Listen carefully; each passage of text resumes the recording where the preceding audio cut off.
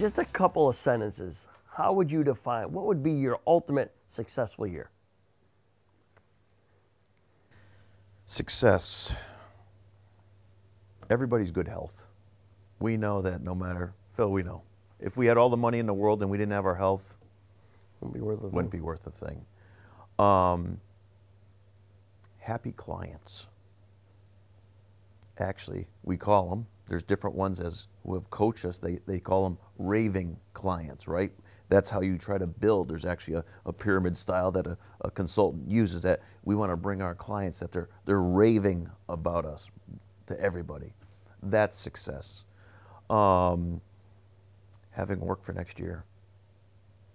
You can't help but feel good going into our shutdown period and knowing that we have work lined up ahead for us.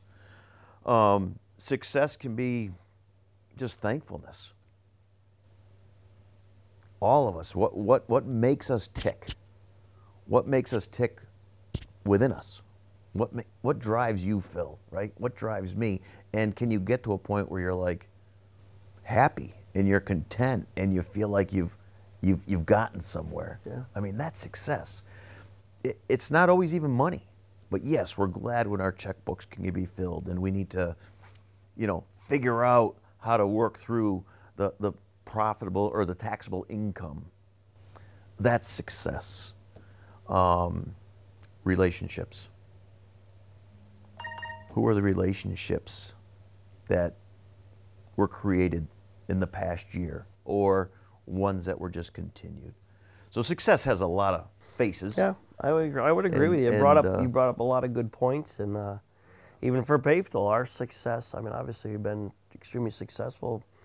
Finance-wise, it's been a wonderful year. We've had good success there, but there's nothing like customers telling you that your products have been life-changing.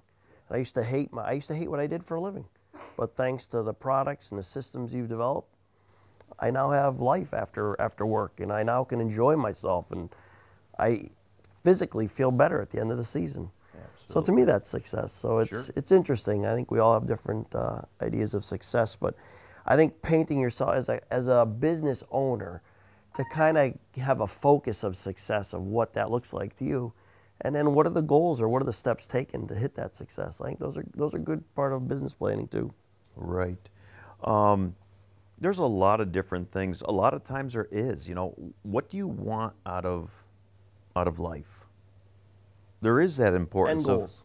End goals. Perfect, right? And like, where do you see yourself in 10 years?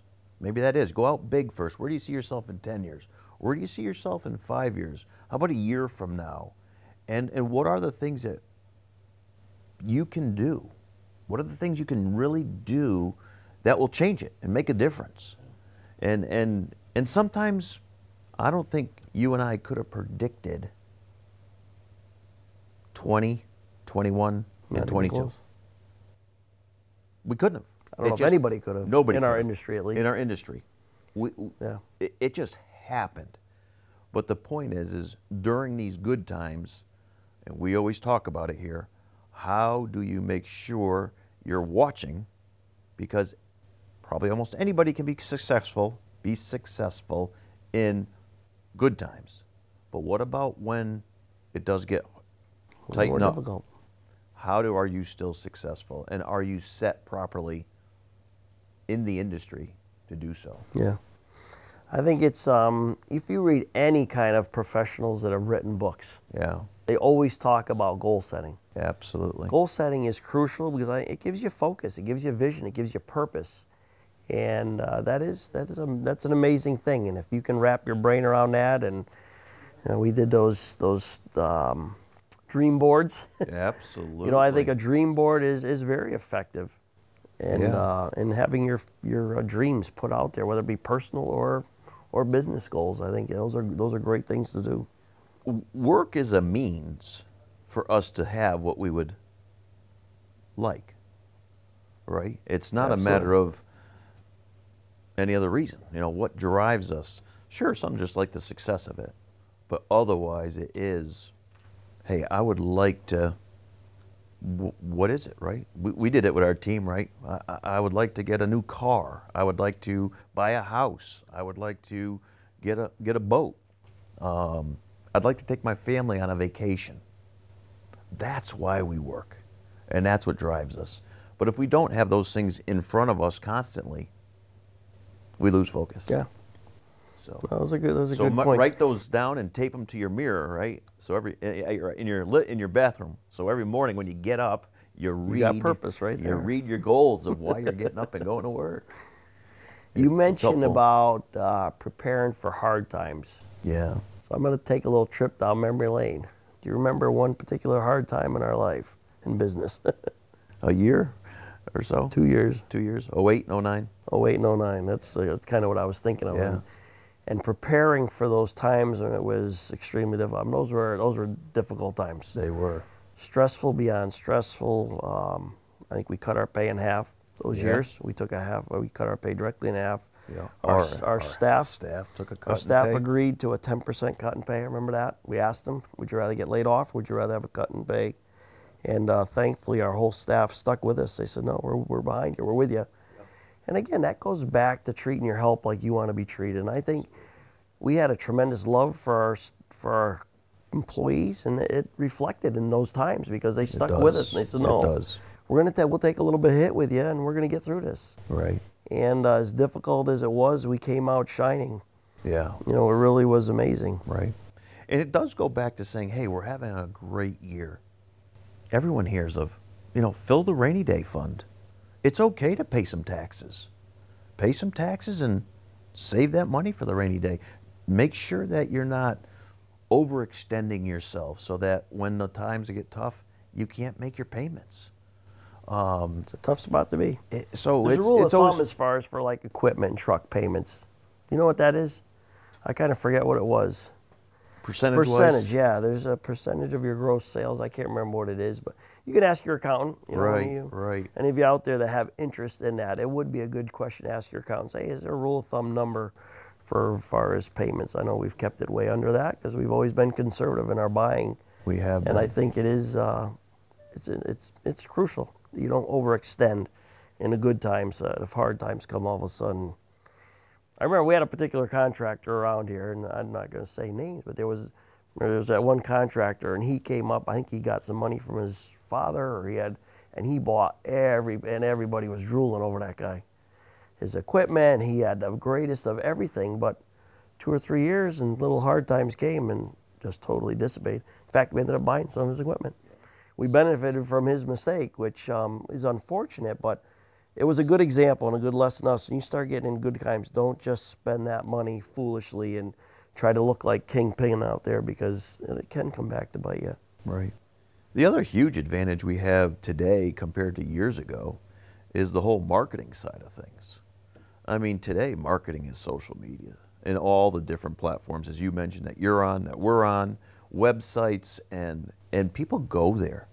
I can't say if maybe there's a handful. Name the last time you listened to a radio and you hear a landscaper ad or TV. I don't know where you go. Maybe there are. Maybe a handful of you that would say HGTV would be a good place to advertise because they're talking our industry. Right. But for the most part, our networking then is the next section of it, right? As far as the marketing goes, because referrals, old customers coming back. Don't forget, we do projects for people. They have other projects, and they have friends, and it's just it's a snowball effect you want to keep creating, where you're building upon those people that are thrilled. As you mentioned, right? Some of your clients are going like, I love my industry again. We got clients telling us, it's my favorite room in the house. I mean, outside the house, right? They wish they could spend more time out there.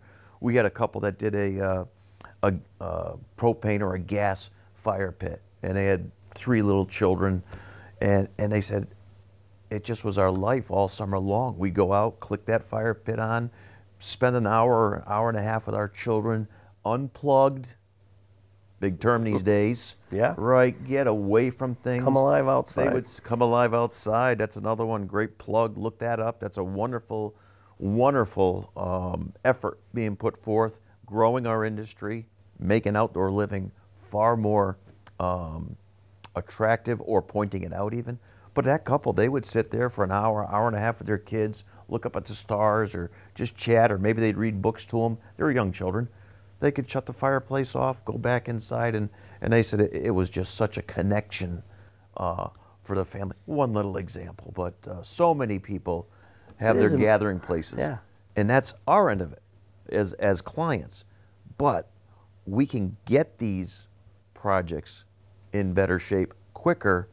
And again, I'm plugging Paver Tool. Absolutely. We know it's tools that are really going to help. The other thing I'd like to just say off the cuff here is, when you say how important are tools? Tools are very important, and I wanted to bring this up. I had jotted down a note on this, Phil, and really there's two things that maybe are the pushback, or make selling the tools or deciding whether to buy tools difficult. The two things is training. We've all been in the same boat. We got a guy, he fogs up the front window. Put him in a truck and send him to work, right? We need help. We don't take time to train. It's a huge thing. If you're looking at year-end planning, one thing I'd add, bring your guys in 2-3 weeks early and train them in the early spring. Yeah. Train them how to use the tools. Has always done a really good job with that. We had those training days. We would mock stuff up and build stuff out here in the yard, and get them in there and get guys physically running saws and laying stuff out and marking stuff and carrying stuff. Right. And the second is, there is a mentality in our business. I've always done it this way. It's quicker. It's faster. It might be, like we mentioned earlier, it might be for the first 3 or 4 hours, but then they're dead. But there's so much of that, we call it in everything. Teach an old dog new tricks. But if you can get them there, everyone wins. Yeah. Everybody wins. The one thing that we've tried to teach contractors over the years, say they buy a whole host of our tools. I'll tell them, don't take them all out at once. No. Take one out, give them a little bit of direction on it, give it to them. And if they if they put up their, and really don't want it, they put up their guard and don't want any part of it, so just plead with them. Use this for an hour, then put it away. Next day, try it for another hour, then put it away. Pretty soon, it's interesting how that hour can sometimes become 1 hour, 2 hours, 3 hours. Next thing you know, the old ways dissipate. So it's kind of interesting like that. There's little tricks and tips, and none of us like change. Right. And the tools do. Some of them require a lot of change on the installer's part. So you do it just a little bit at a time and slowly graduate into that, or graduate into it. Yeah. Because you even take, I think we go back to probably the main tool that I shouldn't say that, there was those 8 or so tools that really were the beginning, but one of them were the lifters. I have to always think of the lifters about, are you going to go over there and grab that stack and carry it and, rip your shirt and tear up your hands? And does it still happen? I'm going to be honest with you. It still happens here at Bahler Brothers. It's so difficult to treat. Some of these guys they grab them quick. The other thing that happens is with the lifters is palletizing. Some products aren't palletized to be efficient with those, but even taking your time and just loading your lifters with the material and then still carrying, you're still going to last all day. We got a video on that, actually. We did a distance, and me and one of our guys did that, and still with the lifters, even hand stacking them, because if there's layers between or mesh between the layers, you still got to hand stack it to carry it physically. So we were doing the same thing, and I actually carried 30% more. Yeah. And I was actually really casually hauling, and the other guy was he was getting after it. Pretty aggressive, yeah. So it's interesting, but it's a mentality. You really got to wrap your brain around. And the point is, you went out to dinner that night and didn't fall asleep at the table, and he fell asleep before he even got out to dinner, right? So it's that whole, again, living. It's a whole type of better living. Yeah, better quality of life. Better quality of life. So I'd have to say one of the unique things, we talked about building these outdoors, and you talked about the family with the kids outdoors and just enjoying it. And I've always marveled in our industry that when contractors, and you have, right? You got contractors or clients, I should say, writing you out checks for 100, 200, even 300,000. And to see them still smiling when they're writing that check, to me is just amazing, because you put a roof on your house and you're about putting your ink through the check. Because you're spending 20, 30 grand, something I'll never enjoy. But these people spend, now they're going to think about it for a year. Your customers that you just signed on today, nearly a year, they're going to be thinking about this project. And they're flipping through books and catalogs, and they're online, and they're looking up all different kinds of channels, and those different channels that are out there. You can see these unbelievable outdoor living spaces, and they're dreaming about this. Yeah, we sell enjoyment. Yeah, we sell enjoyment, and people don't mind spending money on enjoyment, and that's a wonderful thing. But we always got to go back. It is a hard business. It's not called hardscape for no reason. I know they're talking about the product, but really it's hard on our bodies. And the more you can help save their bodies, help your people, help your team save their bodies, you're doing them a favor. Yeah. And let alone, try not to get work comp claims. Oh, that's another whole we could have another whole conversation just on injuries and what it costs us as a company. It's a minimum of probably 10, 20 grand.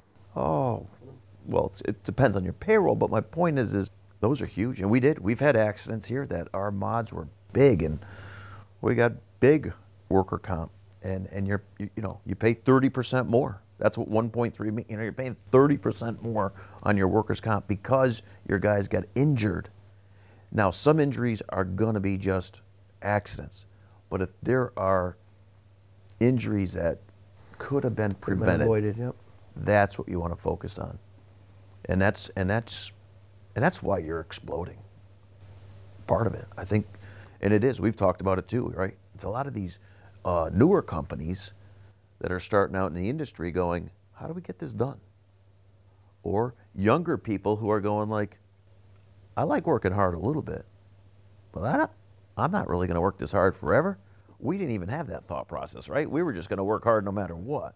But so yes, working hard, not smart. Your slogan is beneficial, and if all of us as contractors, the ones that are doing the work, can get that passed down, you got to pass that down, and you got to repeat it over and over to your team.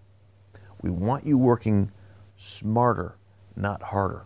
We're investing in things so that you don't have to work so hard. You have to learn to use them, but once you learn them, you're going to love them. So, and it's a process. And I think another part you can think about, everybody thought of landscaping as, it's a stepping stone. Young kids get out of school, I'm just going to landscape for a few years. It doesn't have to be that way. This can be a career. Absolutely. The staff that you're surrounded with just around in the showroom, it's amazing. These people are making tremendous living. Absolutely. Beautiful living. Yeah. They're making a lot of money at it, and I don't think it should no longer be just a pass-through business anymore. This is a career. And if you like you said, you talked about it, giving the employees your right tools, the right systems, they can have success in this industry, and they can make a beautiful living. Right. Well, thanks again, Tom. My pleasure. We'll be doing this again. Yeah, we had a lot of fun with this. This is awesome. Going down memory lane. Yeah, it's always fun to do stuff.